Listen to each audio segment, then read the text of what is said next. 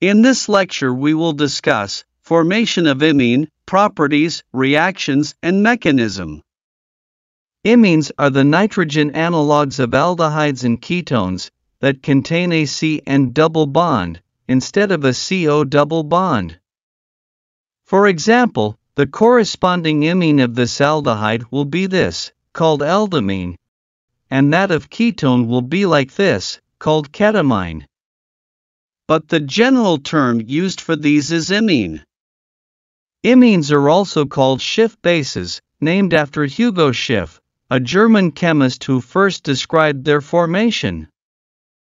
For example, this carbonyl, which can be aldehyde or ketone, reacts with ammonia derivative, denoted here as NH2Z, in the presence of acid catalyst, denoted as HA, to form imine. Notice that the starting materials, aldehyde or ketone and ammonia derivative, and the products, imine and water, are in equilibrium. Applying Le Chatelier's principle, this equilibrium can be driven forward towards the desired imine product by removing the water as the imine is formed, so as to prevent the reverse reaction from happening. In practice, this is often done by using a drying agent, such as magnesium sulfate or molecular sieves, or by isolating the water with a Dean-Stark trap. Recall that the carbonyl carbon of aldehydes and ketones is an excellent electrophile and can undergo addition reactions with good nucleophiles.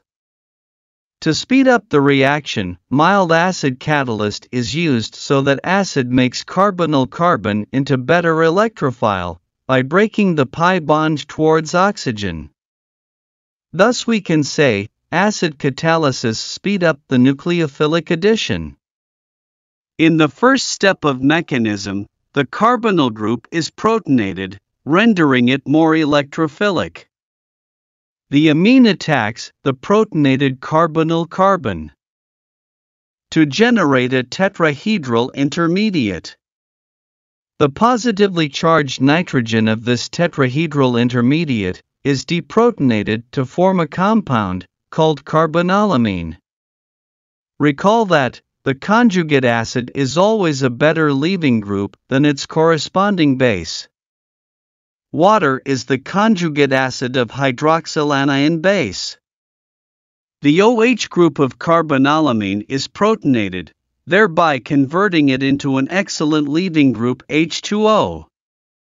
The elimination of water is assisted by mesomeric push by nitrogen lone pair.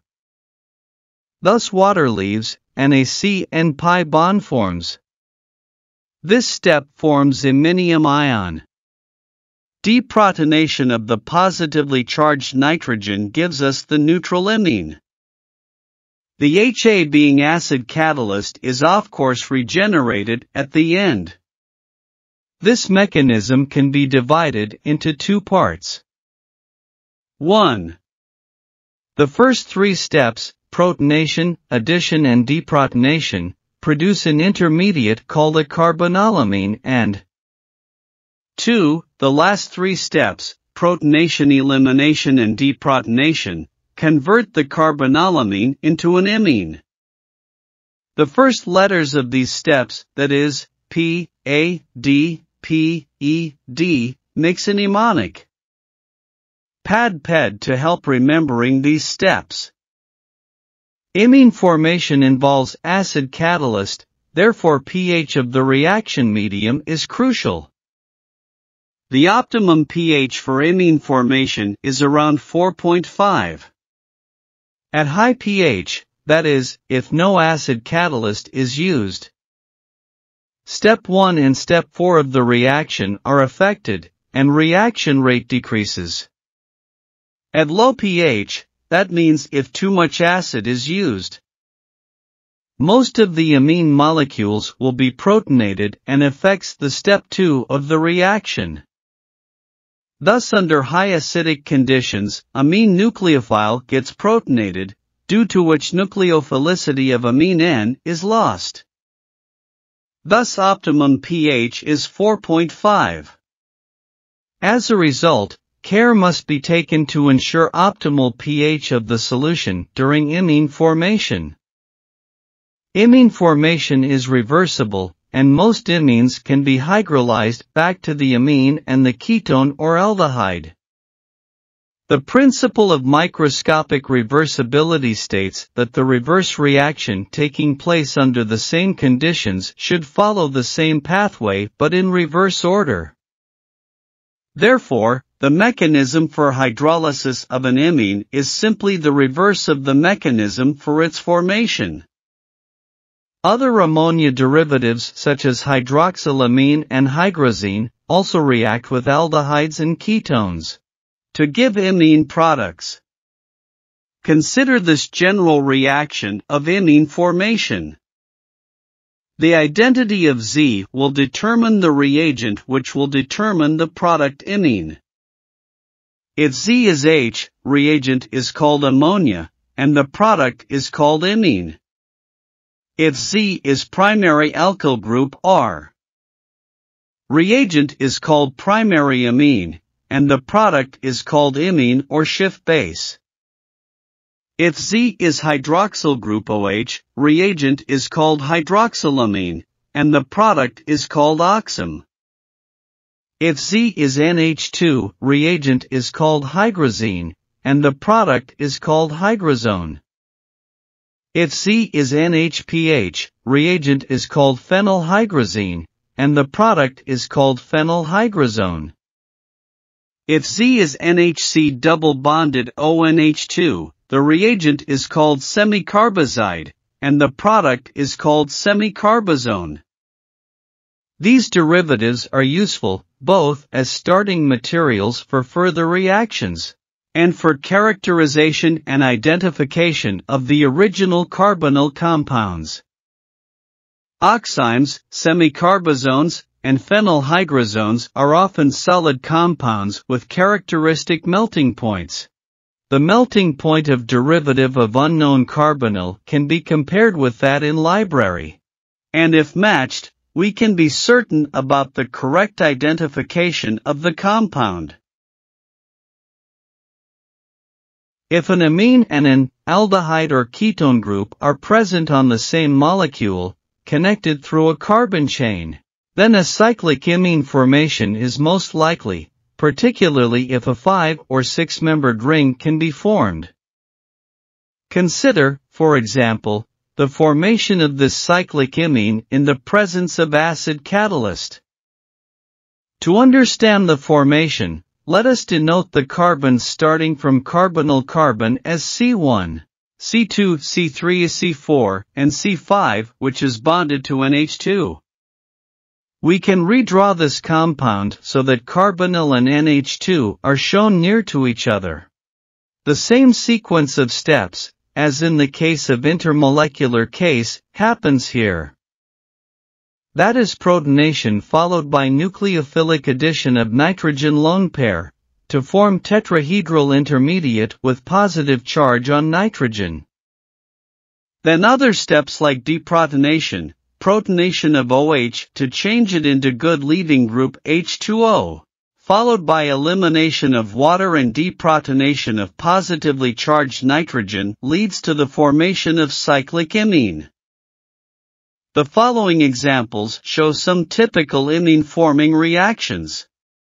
Cyclohexanone reacts with ammonia to form cyclohexanone imine.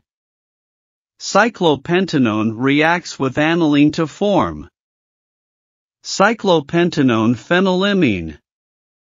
Benzaldehyde reacts with methylamine to form benzaldehyde methylimine. Similarly, this ketone reacts with methylamine in the presence of paratoluene sulfonic acid to form this imine. Cyclopentanone reacts with cyclopentylamine to form this imine. This ketone also contains an amino group. Therefore, in the presence of acid catalyst, it will undergo intramolecular cyclic imine formation. To understand the mechanism, denote the carbons as C1, 2, 3, 4, 5, and redraw the molecule so that keto group and amino group are shown close to each other. The intramolecular reaction shall follow the same sequence of steps as described earlier for intermolecular imine formation. The protonation of carbonyl and addition of NH2 will form this intermediate, wherein nitrogen attains positive charge. This is followed by deprotonation, protonation of OH, elimination of H2O and deprotonation of nitrogen, to form this cyclic imine. We know that hydrolysis of imine is reverse of imine formation. We can do the retrosynthetic analysis of a particular imine to find out the reactants that formed it. For example, in this imine, we know CN double bond is formed in place of CO double bond of aldehyde or ketone. We also know, before imine formation, this would have been carbonyl carbon and this amine nitrogen with 2 hydrogens. Therefore we can say, this comes from nucleophilic amine part, and this from electrophilic carbonyl part. Therefore the precursors of this imine can be derived by retrosynthetic analysis. The arrow here is called retrosynthetic arrow, which implies that what is on the left is derived from that is on the right. In this case, it can be done simply by breaking the CN double bond and restoring carbonyl and amine group by adding doubly bonded oxygen on carbon and adding 2 hydrogens on nitrogen. This gives cyclohexanone and cyclopentylamine. Likewise, retrosynthetic analysis of this imine gives cyclohexylamine and cyclopentanone. This cyclic imine depicts intramolecular imine formation. Retrosynthetic analysis gives the cyclohexanone with amino-alkyl chain at alpha carbon. The carbons can be traced by denoted with numbers. Similarly, in this cyclic imine, retrosynthesis can be done like this. Carbons can be denoted C1, 2, 3, 4, 5, 6. Carbonyl will be restored on C2. In this imine, this must be carbonyl part and this amine part. Retrosynthesis gives aniline and acetaldehyde. Like before, retrosynthetic analysis of this cyclic imine can be done to find the precursors. The carbons can be traced as usual by denoting with numbers or letters. In case of this oxime derivative, retrosynthesis can be done in similar way. Breaking CN double bond gives 4,4-dimethyl cyclohexanone and hydroxylamine. This hydrazone on retrosynthesis shows that it has been formed from this hydrazine and this aldehyde.